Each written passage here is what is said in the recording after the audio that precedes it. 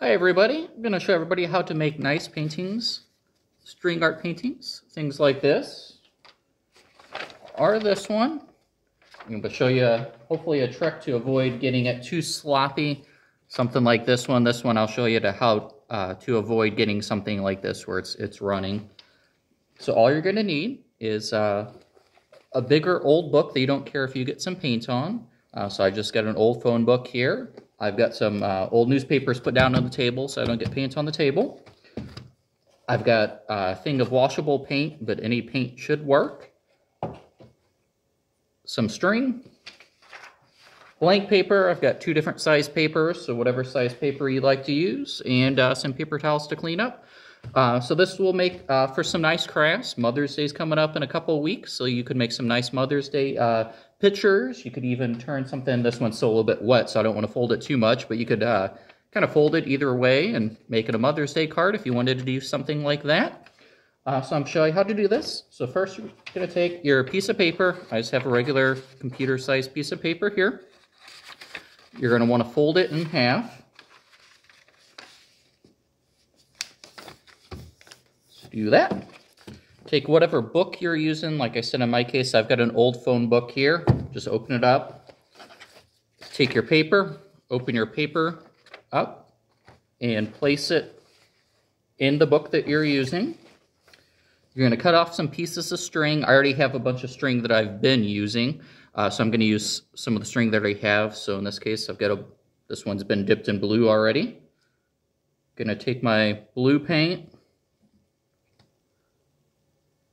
and you're going to kind of want to ball that string up some.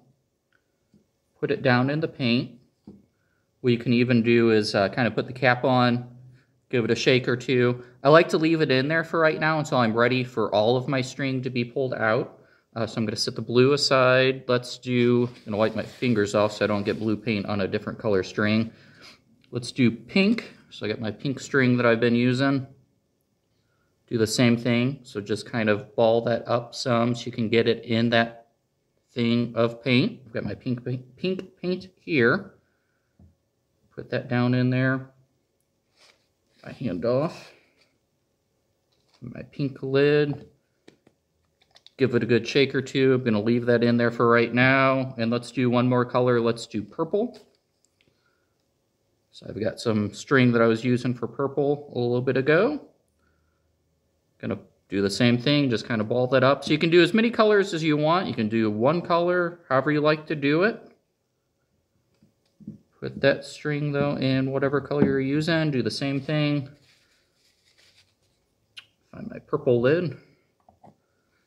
Give it a good shake. I'm gonna go back to my blue, the first color that I put in there, the first string that I use. So what you're gonna do is, so the cap's not screwed on, but it's just kind of sitting on there right now. So you don't want to put all the string in there. You do want part of your string not with paint on it, so you can hold it. And what you're going to do is kind of open the cap up. And to avoid getting it messy like that one painting that I showed you, kind of pull the string out so it's going between the cap and the bottle. So it's kind of getting some of that excess paint off from there. You don't have to pull real hard. You might have to get your fingers a little bit messy here for a second, but pull that out.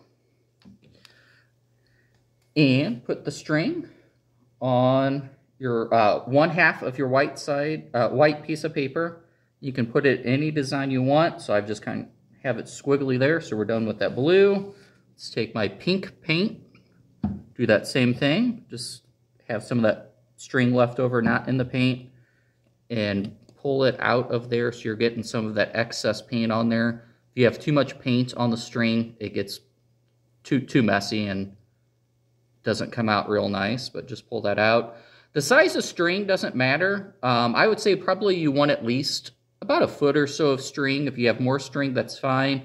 But you do want to have enough that you have enough paint on the string to be able to put it on your piece of paper.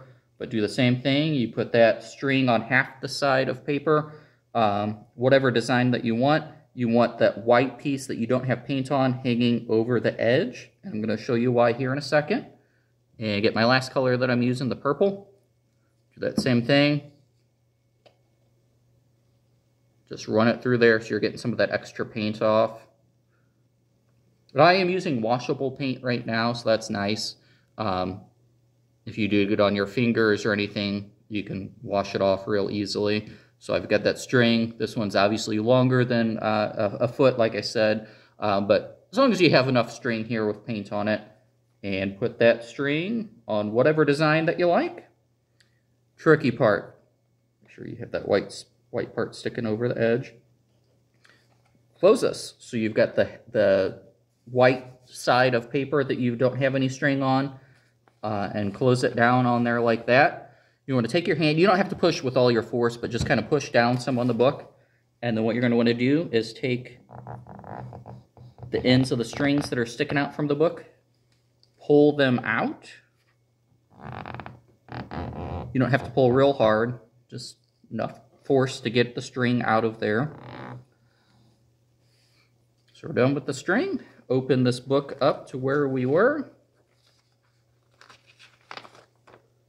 And there you go. So I've got a string art painting like this. Like I said, Mother's Day's coming up in a few weeks.